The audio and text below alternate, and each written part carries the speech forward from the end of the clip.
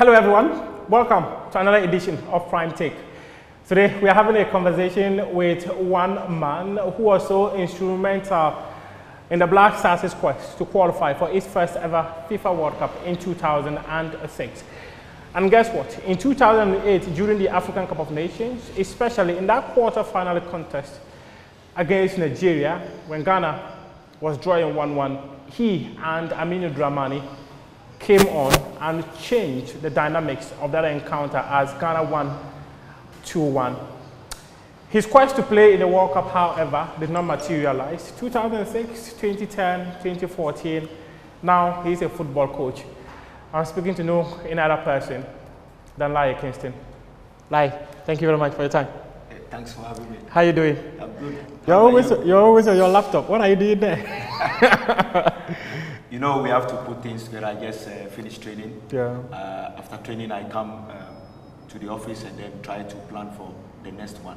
Evaluate the section and then plan for the tomorrow's section. So that's why you can always see me going on my laptop. Your life has always been football. Yeah, because I don't see myself doing something else. Because I love the game so much that I can't stay away from it. So that's why I'm still in it. How did you start out for you to like football that much? It's in the blood. Because my dad played football. Okay. My dad was a goalkeeper for Accra Great Olympics before moving to Accra, Suffolk. Oh, okay. And also played for the national team as well. So it's in the blood. Most of my siblings know how to play football, especially the men. Yeah. The boys in my family, all of them, but it's only myself and my senior brother, Laryea Kingston, who played to made the it to high. the top. How was your start out? How was it like? Like I said, I was born in Jamestown. Okay. And grew up there until I moved to my dad's place in Teshi. And you know, we all know Jamestown, you only see football and boxing. You know, beginning I tried to box, but I find passion in football than boxing. So that's how come I focus on football. And you tried boxing? Yeah, I tried. Every child in Jamestown will try boxing. You know, even if you don't want to do it, they will bully you on the street. You have to fight to defend yourself. So, but I chose football and I have no regrets. How was the boxing thing like? Because we don't know you for boxing, we know you for football. How was it like? It was tough, you know, but everything, especially in sports, whatever you started at a tender age, yeah, you grow through that and then you understand the foundation and everything, and then that will guide you. For me, I believe if I chose boxing, I will still make it like I made it in football. Really? Yeah, because I have passion for everything I do. Everything I do, I put 110% in it. Were you so talented with punching? I can defend myself. I can defend myself. And you can punch too? I know one or two things because I learned the basics. So how was it like? Who were your, say, your mates or colleagues within the time you were boxing, or were you just a street fighter? Street fight was there, but Agboko, Joseph Agboko, yeah, and then Joshua Clotte. Oh, okay. Yes, they were my age group that we started with, and then we have likes of Bessie Tysons and SK Majas. That time, my Kote and Afrekote, they were at the top. They were ahead of of the people I mentioned, Joshua Clotte, Joseph Agboko, and all those people. Even when I was with Starlets under 17 at Winneba, Black Bombers, when they come to camp in the University Sports College. Winneba. Yes. After my football training, I always go to their sections as well. Sometimes I'm a timer.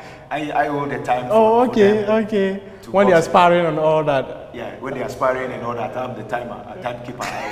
I'll be keeping the time for them because I love boxing as well. Growing up in Jamestown, how was it like for you? It was a tough place. It was a tough place, but it's a place that you get everything from there. You know? Everything like? Everything like, if you really wanted to, we have a lot of top people that they are well educated. Yeah. You know, sometimes they only see the bad side of the other side of Jamestown. The other side of Jamestown. But we have people in Jamestown that they someone like Ajay, the Accra mayor. Okay, Ajay, He grew up in Jamestown. Jamestown. Grew up in Jamestown. You can see how well he's educated. Yeah, he's a learned person. Yeah, and we have a couple of guys, Nilante Van der Boy. Yeah. You know, so we have people in Jamestown too that have other side that they've done very well in their life, apart from the other picture that people see. Many of you from Jamestown often tell the story about how difficult it was for you to start out. There are issues like you mentioned earlier about education, about your family background. It was very difficult for people to actually even feed. How was yours like? You know, it's a fishing town. Yeah. So every child will, even if you are a student, every child will try to go to the beach to go and hustle small. Yeah.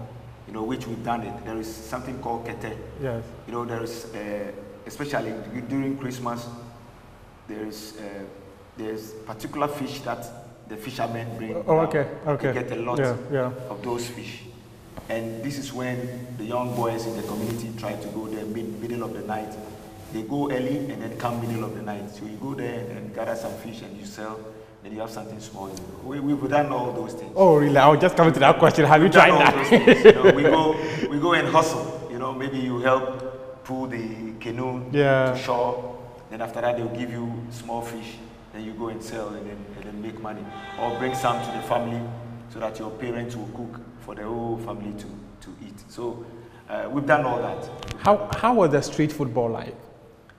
It was. Or is it the street life that took you to football? Yeah, the street life. You know, I'm someone that I don't stay home that much because there are a lot of teams around, especially Greater Accra. Yeah.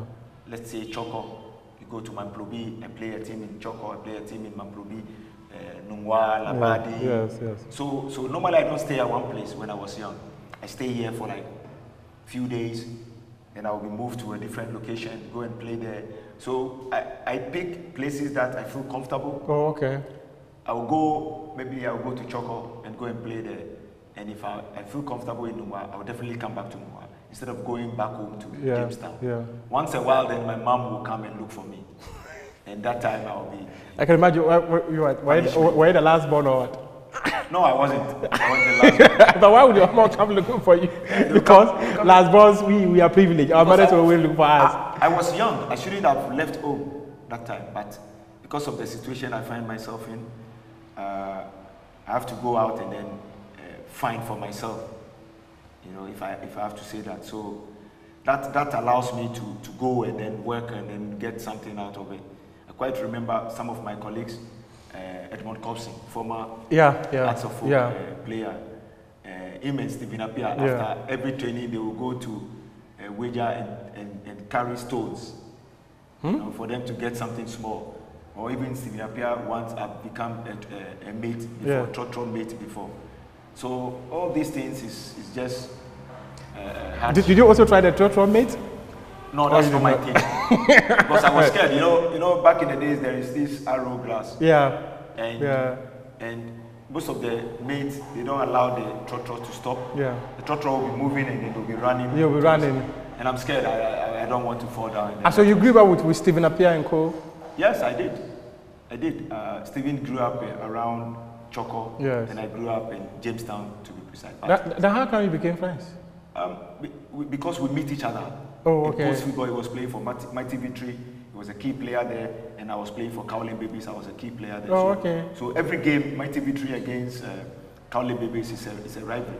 And we meet in Muchendi as well. Oh, okay. Yeah, so we know each other. We know all the top players in that area. Yeah. All of us, we know each other.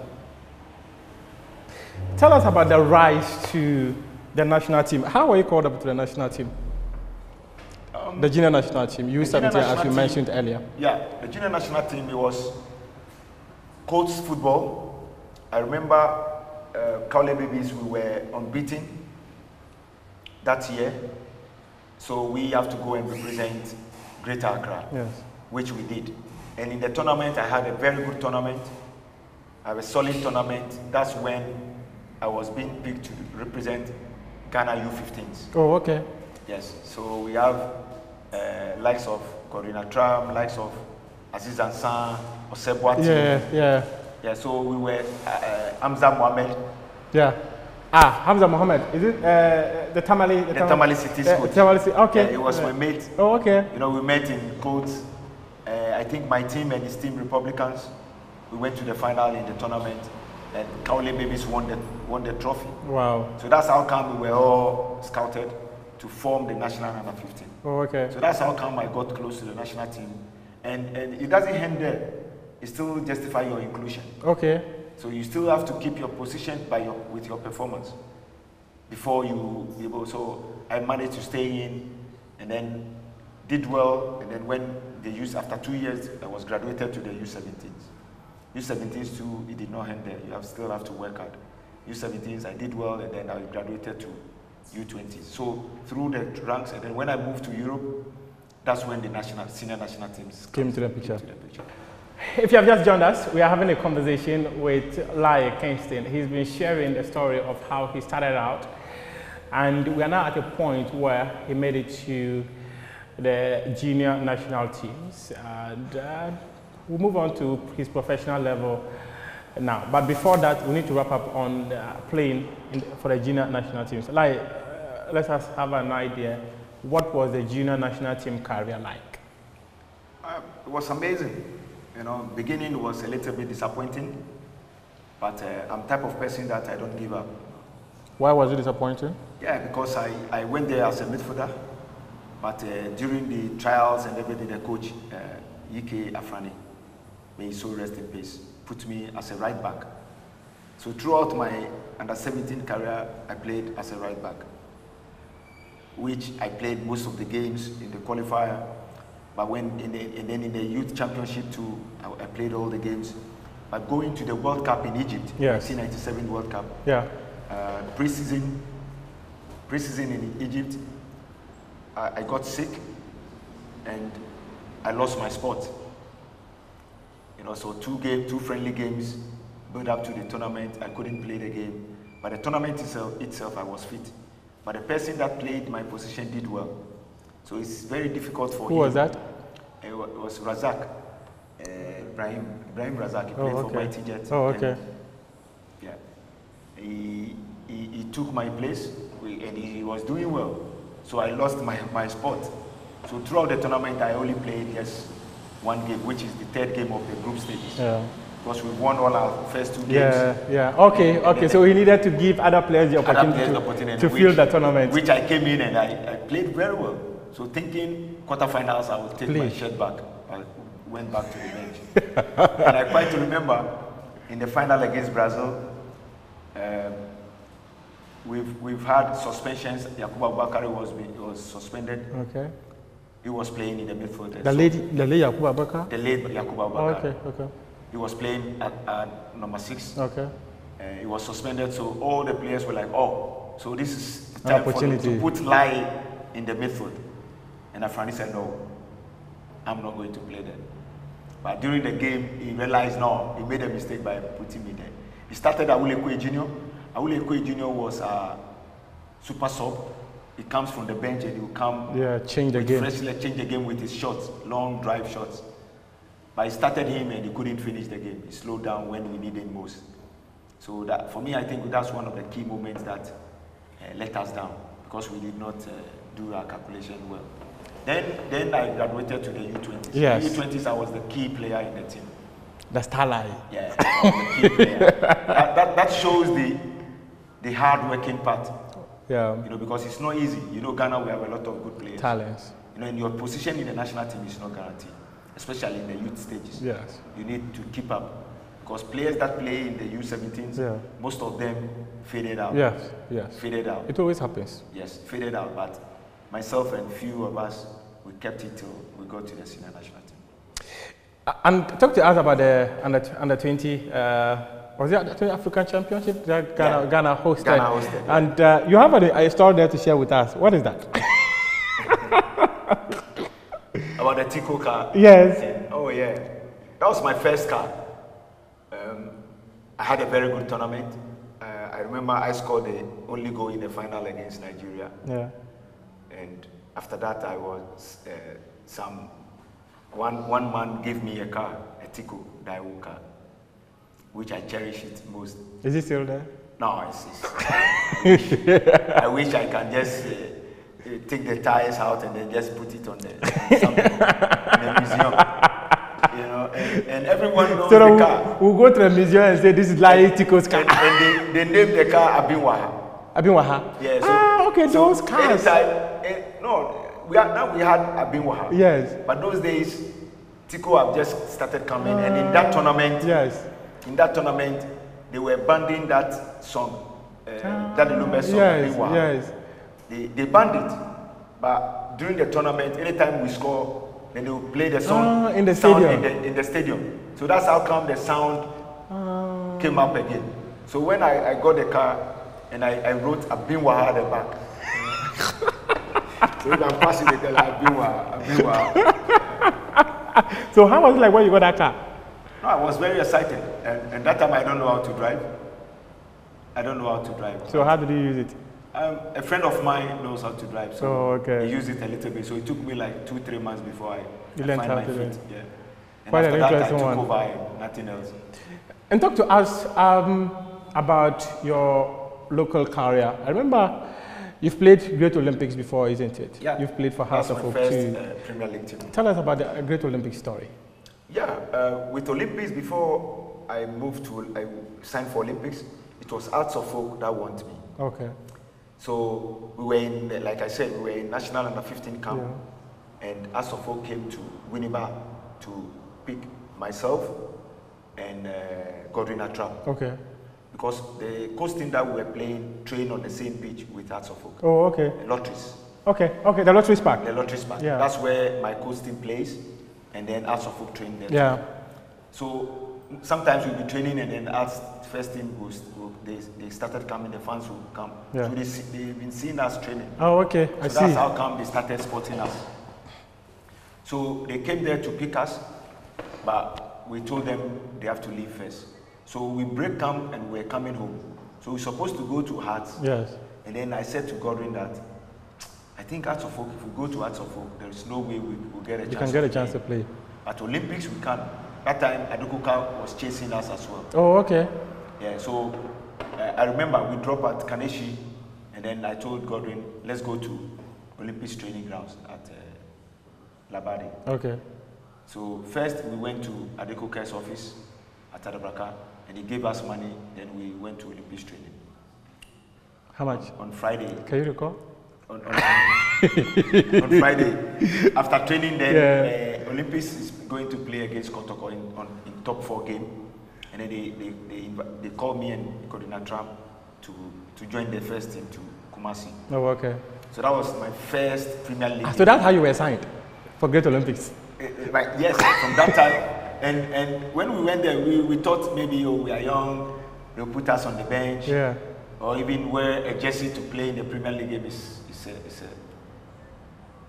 for me, I'm very proud to be in that jersey. Yeah.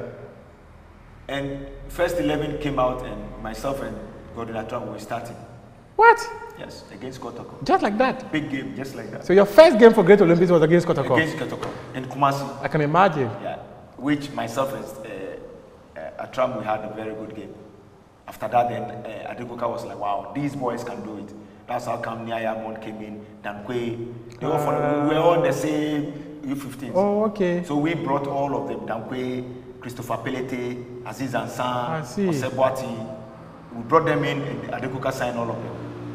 Because if these two can do it, then the others two can. But I also remember there was a Chinchinga story. Oh, yeah.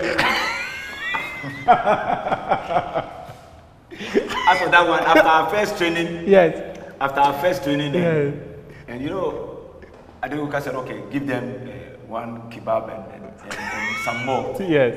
So Adekoka gave us, and me, I'm hungry. I finished mine there, but Godwin Trump, he wrapped his own in the rubber, and I asked him, what are you going to do with it? He said, no, I'm going to buy KK.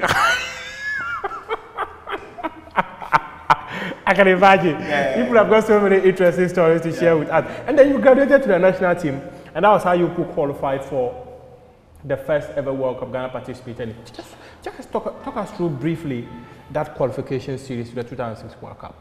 Yeah, so that time they've played some couple of games, especially in the first round. Yes. I was invited the first game against Burkina Faso away game. Okay. But that time I've come down from holidays. I was playing in Russia. Okay. I've come down for holidays, and then the FA realized I'm in town. That's how come they came to my house and invited me that I should join the team. And that's how they were inviting you people. They just come to your house and take. Then I said to them, no, you cannot do that. You know, what if my team get to know that I'm on holidays and I'm now playing football? It's not nice. So do the right thing. So I was with the team, but I did not travel with the team to Burkina Faso. Okay. I did not go with the team. So I told them the next game they should do the right thing. You think they should write to your club? Yes. Oh, okay. Invitation to the club, and the club will know. Okay. We release it. Yeah. Just imagine your club know that you are here, and then seeing you playing international football. Yeah, it's not right. So, but the next game against Congo away, they did it. The invitation came in and I came. So that was my first game for the. Was it the away game? The away game against Congo. Okay. Which I had a good game as well. You know, it was. I think I assist for that goal. Okay. Samoa's goal that gave us 1-1 draw. And then against Burkina Faso, I was on the bench. I couldn't start it because the Doya changed his mind last minute, a day before the match prep, and he changed his mind, put me on the bench. We won the game. Went to South Africa, which is a very big game. Yeah. So that moment, after we beat Burkina, we were close to South Africa. Yes. So it's like they were leading us by 1 point. So we have to win. So after we beat them, then we came at the top. And then we have to play against. I remember you played Uganda too. Uganda. At Baba Yara. Yeah. Yes. And then Ghana won 2-0 or something. Yeah. After South Africa, we play Uganda. Yes.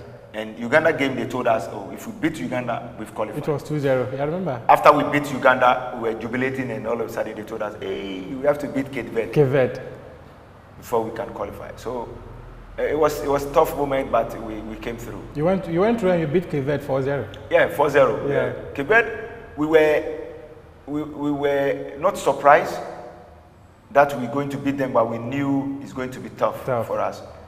The reason is the pitch that we're going to meet, because that time we want to play and that time Cape Verde did not invested well in their game, so we were scared that the pitch that we see will affect us. That's why we managed to score early goals and then silence them quickly. Tell us about the discussions you had within the group as players. What were you telling yourselves? Yeah, for us, we knew Ghana have been craving for the World Cup for a long time. Yes. We've had a lot of good group, but they couldn't qualify. Yes. We've been very close with Abedi Pele's group, but it did not happen. So after we beat South Africa, that's when we had the belief that, okay, we can do it. Because at the moment we are at the top, we have to win all the rest of the games. Yeah. We know if we win all the games, we are gone. So it's in our hands now. So for us, it gave us a lot of motivation, huge boost for us to qualify the nation, because we know Ghana is a football nation. Other North African countries have been there. Countries that we won the Nations Cup 3 times before they even came. They've been there several times. And even Nigeria was there. And Nigeria, Ghana. When you use the word even Nigeria. Exactly. Nigeria was there. So that alone, we also have to be there. Yes. So that gave us the motivation, and we know that we have to do everything possible to qualify it. And I was very happy or privileged to have wonderful team around me. Because the love that we share. I always say that we are not the best group Ghana have ever had, but we love each other. We love each other. And how can people love each other like that? Yeah, this is it. We've been friends before we even met in the national team. When you look at Michael Essien and Sule Mutare, they've been friends when they were playing for Liberty Professional. Yes. If you look at myself, Stephen Appiah, from childhood. And you were the quartet. Exactly. So you see I can the understand. condition. I do recall, was there some game like this, was it against Congo or something, we're watching on white, black and white television, you gave a very long pass, diagonal pass to the other end of the pitch, and Steve Appiah trapped the ball and the whole place clapped. I do recall that. It comes automatic, you know. So like I said, if you love someone, everything you share with the person easily without thinking. So that's what our strength. So what kind of a leader was Stephen Appiah for this group? Oh, he's someone that wanted everyone to be on the same platform. Oh, okay. You know, he doesn't own anything. You know, we have leaders that will be like, oh, I'm the leader. I'm the leader. Yeah. Stephen Appiah, he makes sure he gives responsibility to everyone. Everyone on the pitch. To own it, even off the pitch. You won't see Stephen Appiah addressing the group. You won't see him addressing the group. He believes Essien can do it. He believes John Mensah can do it. He believes I can do it. So most of the times, even calling management meeting is not part of it. Really? No, it's not part of it. We do that. I He see. will be there, and then he will be there, and we will do it for him. Yes, that's Stephen Appiah for you. Laryea Kingston speaking to us here on a Prime Take, and it's been quite an interesting conversation so far. I know one thing that got me laughing the most was the Chinchinga aspect.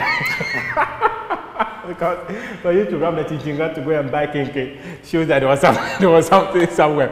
But Laryea, I will come to the Black Stars participation in the 2006 African Cup of Nations, where you and your mates were not able to have the best of tournament. But before that, tell us briefly, how did you get to Europe?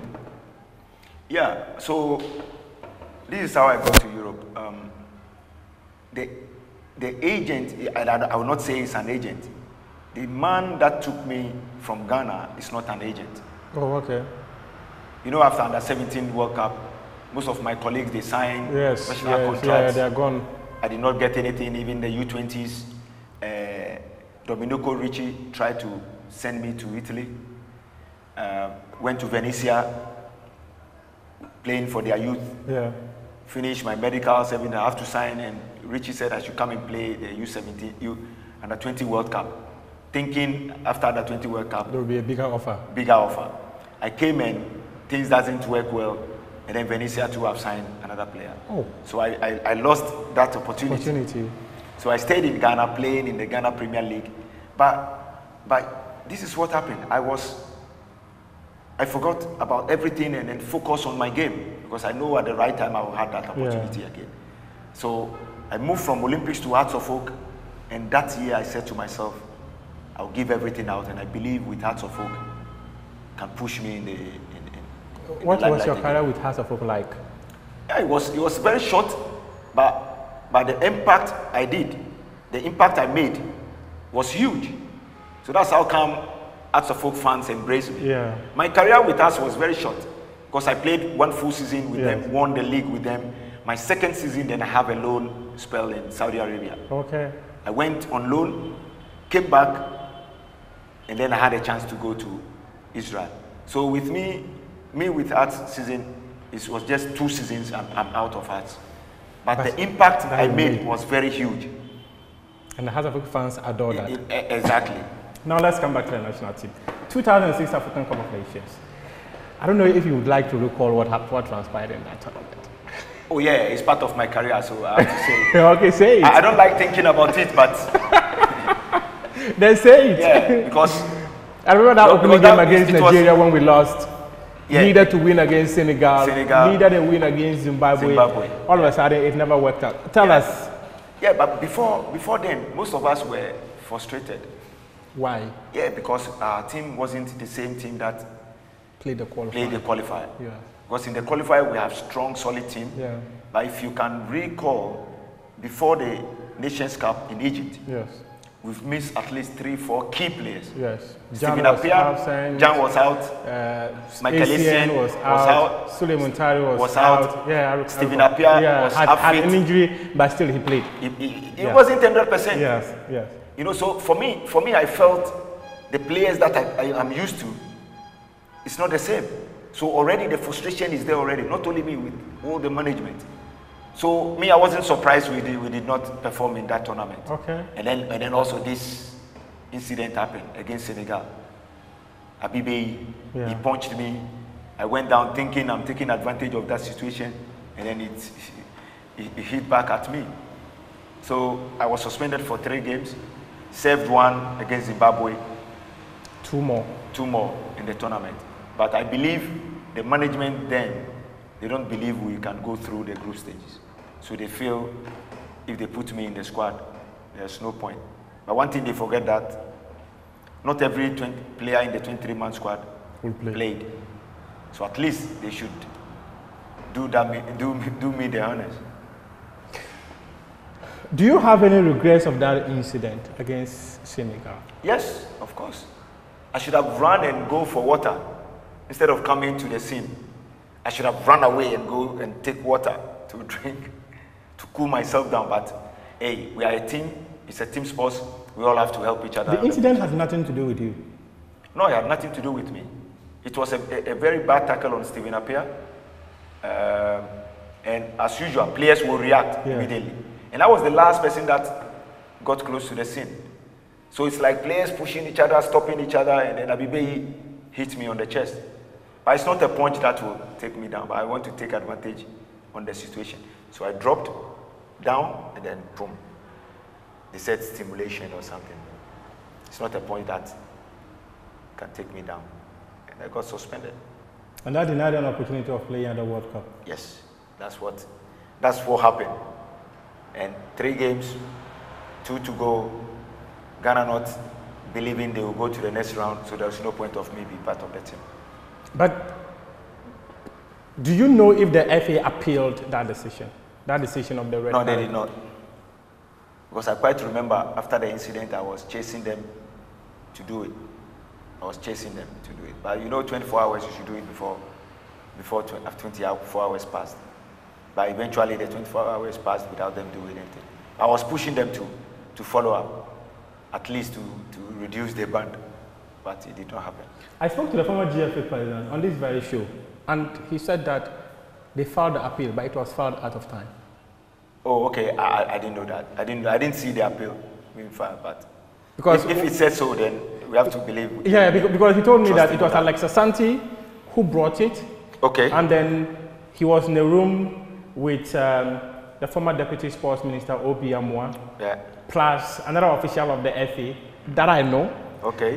But he said, okay, Alex, you give it to him to file the appeal.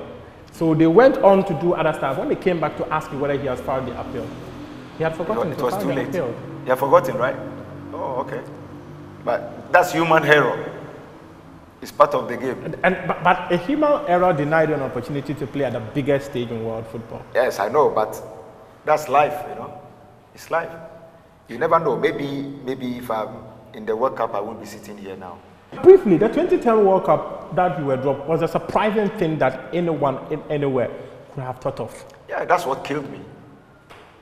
It killed me because in my mind, I've made my mind that after that tournament, I'm done with the national team. That's going to be my last tournament or my last game in the national team because I believe I was aging and I believe I need energy to focus on my football club career because I know I've done a lot for the national team. So after that tournament, I've achieved everything that I want to achieve as a player, the World Cup. Then let me focus with this few little energy that I have. Let me focus on my football club career. So that was the mind. And also, my contract was running out with Hearts. Yes. 6 months in my contract. They were offering me a contract, but they want a pay cut. Yes. Because their budget has dropped. So they want me to take half. And I'm thinking, if I go to the World Cup, one game in the World Cup can raise my budget up again. So I was waiting to go to the World Cup and then make a better offer. I was dropped, came back, and that contract did not come again. You were demoralized, isn't it? Oh yeah, I was. At some point, my wife had to follow me everywhere in the house. When I moved from France, from France to Scotland, my wife had to follow me everywhere. I go upstairs, she's there. I want to go out. Were you depressed or something? Oh yeah. Yeah, it took me time to go over it because I felt that's the last moment. At that moment, I felt, okay, it's over. With the World Cup, for me, it's over. Because the next 4 years will be 2014. 2014, I've retired already. What did the coaches say? What explanation did the coaches say for dropping you? For him, there's not tangible reason, but the only thing he said to me was, because my question to him was, what was the criteria you used to pick? Because you have to look at players who are playing regular, doing well in their clubs. And that time I was the key player in arts. Talk about the qualifier, I was key player in the team. Yeah. But I know the coach maybe he took me out because of different reasons. Because of different reasons, but not talking about performance. And what would have been that reason? I don't know. I'm still waiting to find the answers.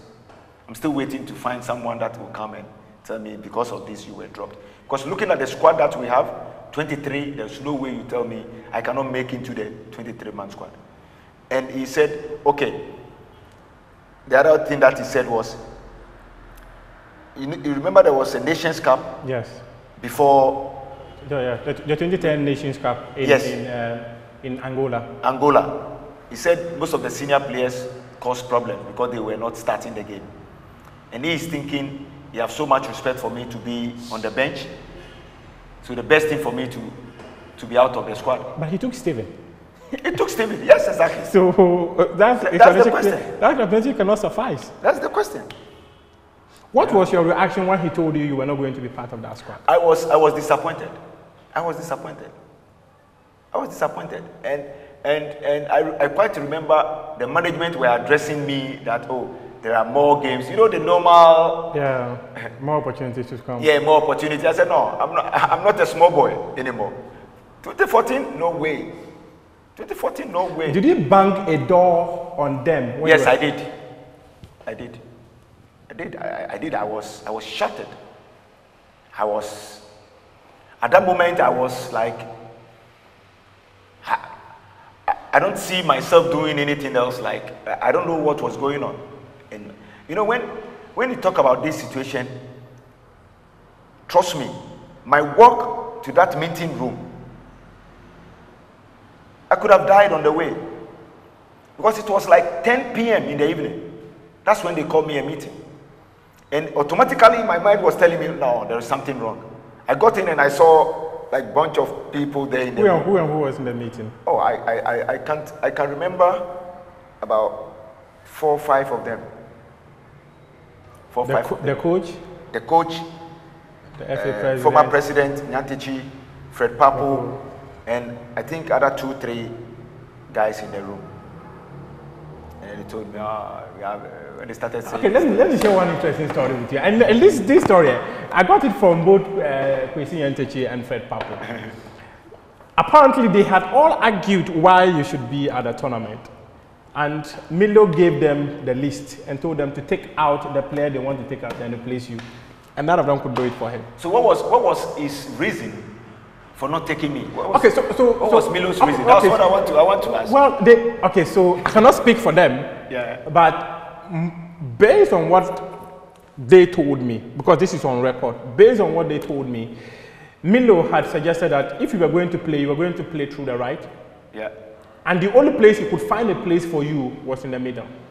In the right, he said he had Nkum and John Pencil for the right. Fullback. Well, right fullback and then, or right? No. If you're going to play the right side. And all those players, sorry to cut you, all those players you've mentioned, they are right fullbacks. They are not wingers. And even in the tournament, he used Nkum. And you see what happened? Maybe he needed someone who could cover up for John Pencil. Come on. Yeah, okay, you're a coach. So some of these things you can appreciate. Come on. Right fullback and right wing are different things.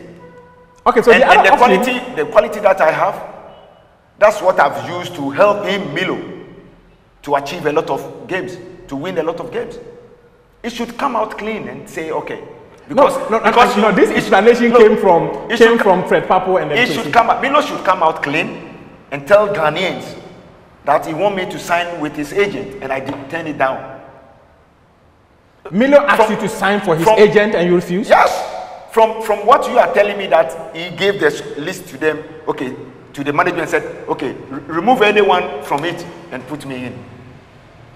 That shows that he had something against me. Because he offered me for his agent and I turned it down. Did you tell the FA this? No. Why? No, I didn't. Why did you not tell them? I felt it's not necessary. It's between me and him. But for what you are telling me now, that he gave the list to the management and told them to take whoever they should take out. You can't tell me that 23-man squad you took to the tournament. I cannot fit into that system. No chance. No chance. No, I'm quite surprised to hear this. So are you suggesting that most of the players that Milo accepted to go to the World Cup with them, some of them agreed to sign for his agent? Most of them, especially the younger ones that made the team. If you go check the background, they signed with Milo's agent. Yes. Most of those players signed? Yeah. Like how many? Oh, a lot. Especially the younger ones that came through. Especially the younger ones. Okay, because if you talk about the younger ones, I can talk of Nkrumah, I can talk of Jonathan Mensah, Andrea Ayew, Dominic Adia. Yes. All those boys, they were Milo's agent. I forget his name. I met them in Egypt. Myself, Milo, and him met them in Egypt.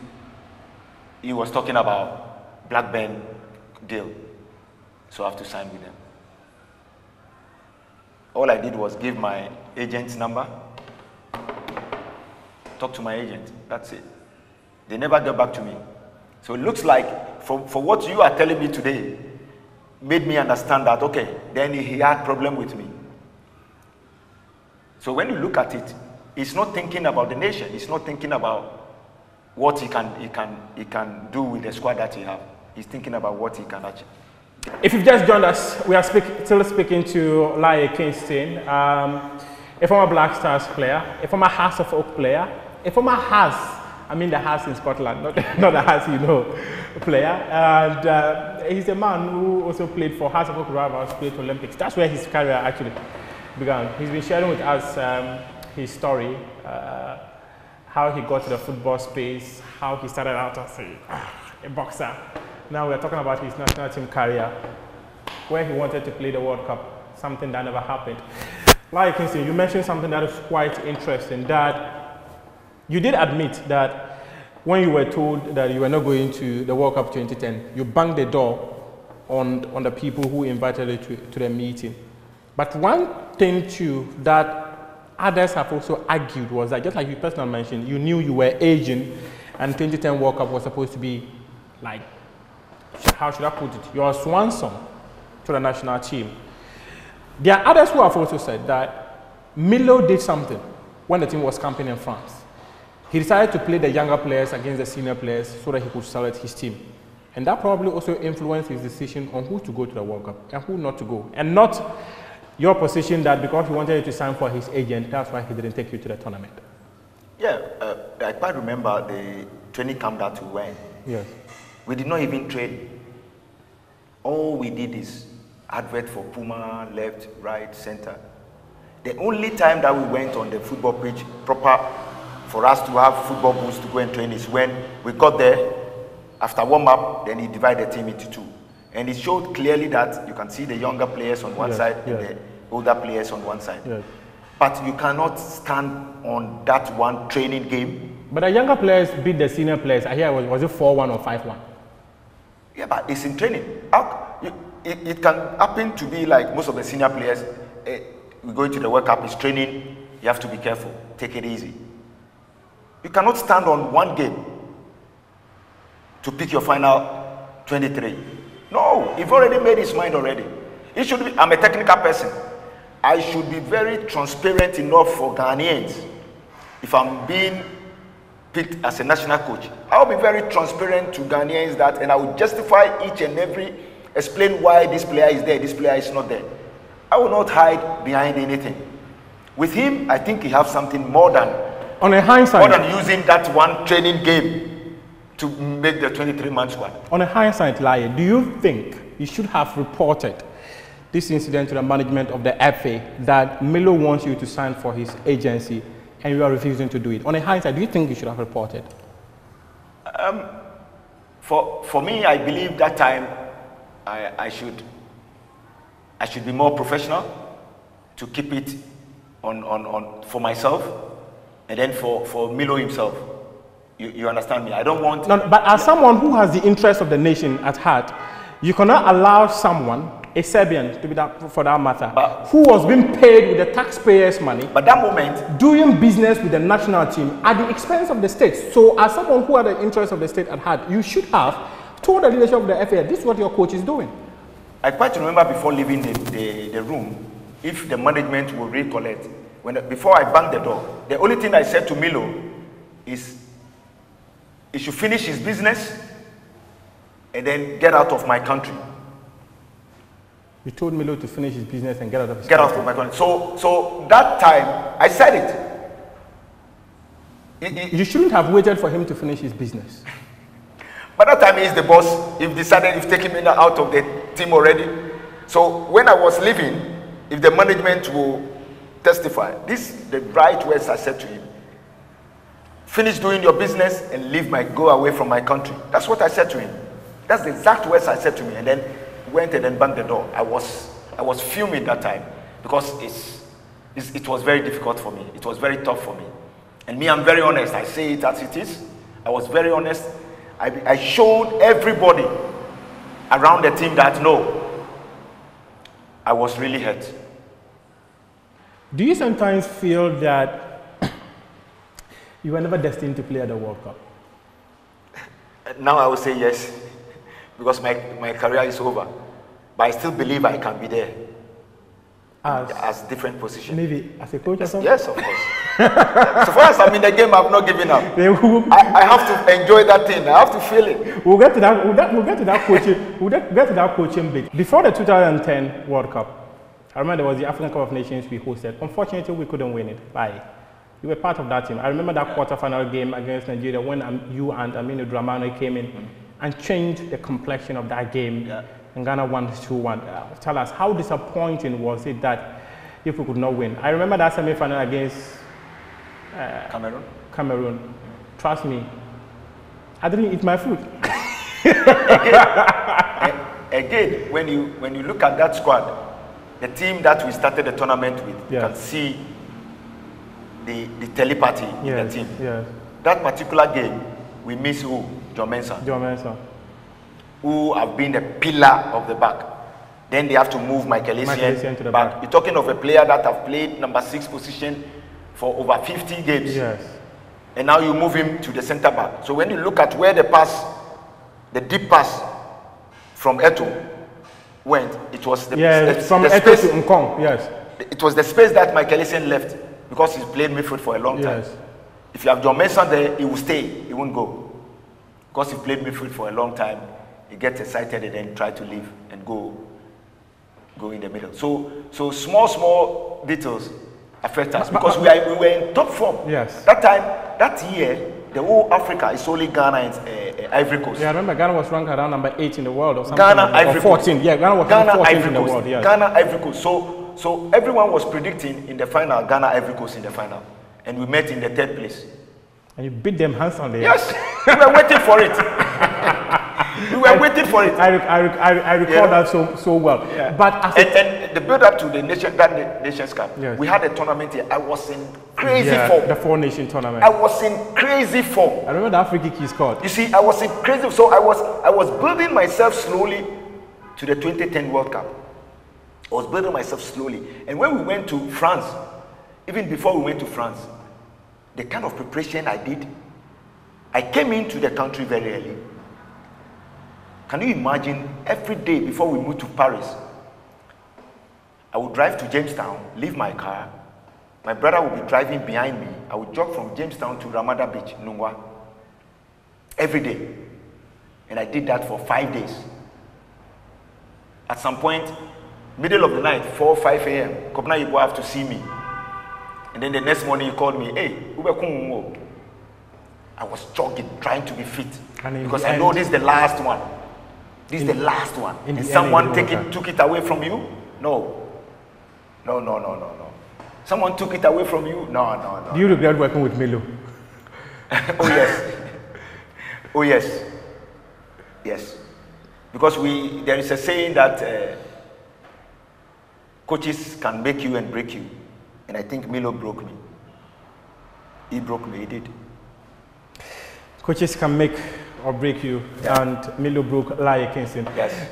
I'm going very quick to your career as a coach now, and you touch on me briefly with your coaching career and all that. But as a technical person now, the 2008 African Cup of Nations, we went to the tournament with a half-fit Sheila Liyasu.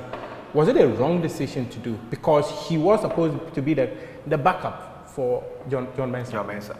Yeah, but if the player is not fit, then he's not supposed to be there. For me, I think it's a bad decision that we made. But then again, the player himself has to be very honest and tell him, because doctors will check you. They will see, they will check, but at the end of the day, you are the last person that will say, okay, I can do it or I can't. Okay. I can't do it. One typical example, in 2008, I was also injured. That my club have written me off. Yes. So I remember you played some of the matches from the bench. Ankle ligament. Yes. I was supposed to miss the tournament. Yes. But I recovered very fast. So I went to camp with crutches. But as I stayed in camp, treatment progresses, I can see that my ankle is becoming stronger. I started a tournament. So did you miss Stephen Appiah? Oh yeah, of course, definitely. His presence in that tournament will help a lot. Will help us go a long way. Will help us. We missed him. We missed him a lot. As a coach, Laryea Kingston, now let me just talk about your coaching career. At what point did you decide that you were going to be a coach? Trust me, throughout the situations with the World Cup situation and all that, for me, my family, especially my wife, said, after your career, manage your investments in our business and forget about football. Because she felt I've not been treated fairly when it comes to the national team. So she felt there is nothing I can get from them, so I should just focus on something else. But when I was playing, most coaches keep telling me I can be a good coach. Why? Because every drill that our coaches will take us through, yes, I'm the first person that will take it. That will pick it. That will pick it, and then also try to direct my teammates. Okay. So Tom Vernon, he's been my long-time friend, right to dream, owner of Right to Dream. Yeah. He's been my long-time friend. With him, he coached me in Accra Great Olympics. Oh, okay. When he came, he saw me, and then he wanted to build a team around me. I moved to Arts of Folk, and he came as an assistant to Betado. Oh, okay. He came, and then he wanted to build a team around me again. So after my football career, we're still friends, and he kept telling me, once a while he will call me, hey, what are you doing? I said, I'm just chilling. And we'll be like, okay, why don't you coach? Then at some point I said, okay, it looks like I'm interested now. And then he said to me, but you can't do anything apart from coaching. If you are coaching, you go full time. And I can see you have it, you can do it.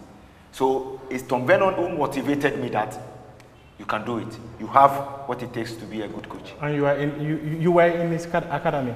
Yeah. Tell me that story. How was it like? Yeah, so when he spoke to me and I decided to coach, I started my own team in my area. So a second division team. You have a second division team? Yes, I formed my own second division team. Oh, okay. And I was using the drills that I learned when I was playing. Yes.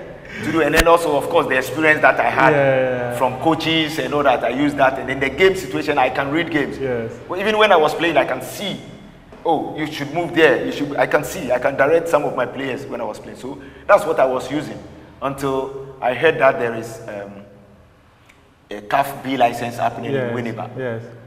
So I joined it as soon as possible. Oh, okay. Yes, I remember I called Otia Kente. Oh, okay. And the course is going to happen. Yeah. So I said to him, no, I want to be on that course. Give me a number, made a payment, I took a car from, I was in Winneba. So before they even got there, I was there waiting. So they were all shocked.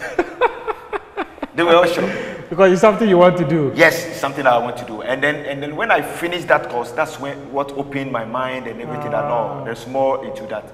That's what motivated me and said to myself, I'm going to educate myself to the highest level. So that's how come I've done my CAF B license, waiting for the A, which never came.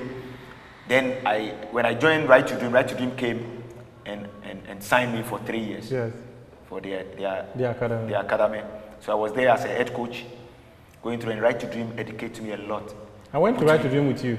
Push me from this level to a different level in my coaching career. I picked a lot from there, made me understand how to plan sessions, how to understand the game, the phases of play, gave me a style of play book like this. You have to put everything here. Then why did you leave Right to Dream? If you were having the fun, they gave you a lot. Yeah, they gave me everything. You know, why did you leave? They sponsor my UEFA B license. Oh, really? Yes, they sponsor my UEFA B license. And now I'm on my UEFA A license. They sponsor my UEFA A license as well. Wow. Yes, so I'm on my UEFA A license. Next year, July, I'll finish my assessment. And then hopefully within 1 or 2 weeks, I'll get my UEFA A license. Like you said, I need to understand, why did you leave them? Why did you leave Right to Dream? You know, it got to a point that I realized I've done this for close to 4 years. Yes. Academy football for 4 years.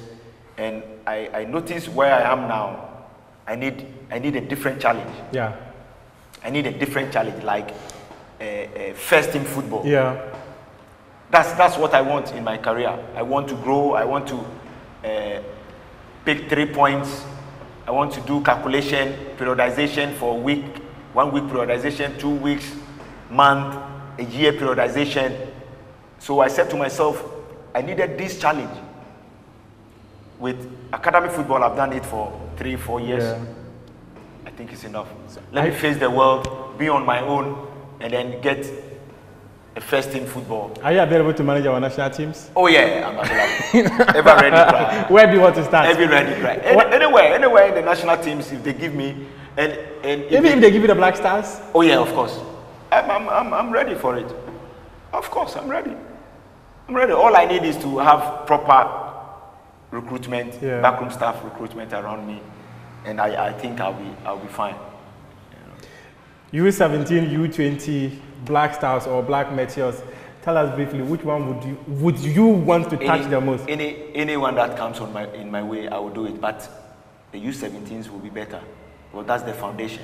Oh, okay. So that when you start from there, people see what you can do. Yeah. You can build the style of play through the ranks. Because if I go to the U17s and make impact, yes, Ghanaians will say, okay, give me U20. U20. And Ghanaians will believe that what I did with the U17s, we shouldn't leave it. It should be there. I see. Then that's when you can have that transition to the top. So the same way I grew up throughout my football career, I would prefer to, in my coaching career, to start from under 17 and build up. And build up. And that is where you want to see yourself at the technical bench of the national team at the World Cup? Is it the junior national team or the senior national team? The senior one. The junior national, the junior World Cup, I've been there. I've been in the U20, U17. The ultimate one, I want to be there. And it will happen. How soon? I keep working a day at a time. It doesn't matter. Sooner or later, I should be there. And talking of the World Cup, this year's World Cup, we're in the group, Uruguay, South Korea, Portugal. Top group, eh? Portugal, they've beaten us before in the group stages. Uruguay, we all know Suarez's story. So that one too is a must win. Payback time. But it's going to be tough. Korea too, now they are playing good football. So it's going to be very tough for us, but the technical men are there to help us win it. Based on the performances you witnessed in the last friendly matches, are we ready for the World Cup? I would say 60 to 70% we are, which it shouldn't be so. For now, I believe that we should have been 90%. We should have been 90% ready for the World Cup by now. Ghanaians should see our starting 11 already. But it looks like we've not found it yet. we have only one more game to play in that major tournament. That's where I see there will be a problem from there. But I believe the technical team over there will put things right before the tournament starts. How far do you think we can go at the World Cup? We take a game at a time. The language of technical men. but taking a game at a time. We take a game at a time. Yes, taking a game at a time. You know, but one thing we are forgetting, you know, in 2006 World Cup, right? Yes, yes. 2006 World Cup, we failed in the Nations Cup. Yes. We failed awfully. Yes. But in the World Cup, look at the performance. It was great, right? Are we going to have the same thing this year? Yeah, I believe in Ghana. I believe Ghana, every tournament, you know, Ghanaians doesn't have trust in the team. Yeah. But they always go and do well, apart from them not winning the cup. We do well. Africa, they respect us, and even the world, they respect us. Just that we have to win major tournament. That's all we're waiting for. And it will happen. There's one interesting story about Otuado. He played at the first World Cup in 2006. Was a scout for the 2014 World Cup. Now he's going to Qatar 2022 as a coach. So you've been in the scene? Yes. You've been there throughout. Even 2006, people said they sold my position to him. Because he was the one who played my position. Yeah. He did not play in the qualifiers. Against Czech Republic. 2006. Yes. He started that game against Czech Republic. Exactly. I remember. Exactly. So people said, oh, because of my suspension, they brought him in. Yeah. You know. But with his experience as having played at 2006 World Cup, having scouted for Kwesi Appiah for the 2014 World Cup. In fact, he was the scout for Germany and then now going there as a coach. A very good experience we can count on. Yeah, we can. But many of us are not hopeful based on what he's done in the last 7 matches. I know Ghanaians are still not happy, but until any coach will not win anything for Ghanaians, it's not enough for us. One thing every coach should have it at the back of their mind.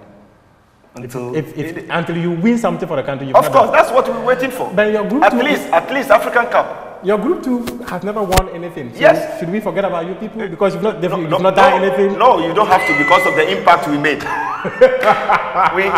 we qualified them to first ever World Cup. So at least. But the coach too has taken us to the World Cup. So no, first ever. First ever. Laryea Kingston, my guest here on Prime Take. I'm Nabila Live. Thank you very much for your time. Continue to enjoy the rest of our programs.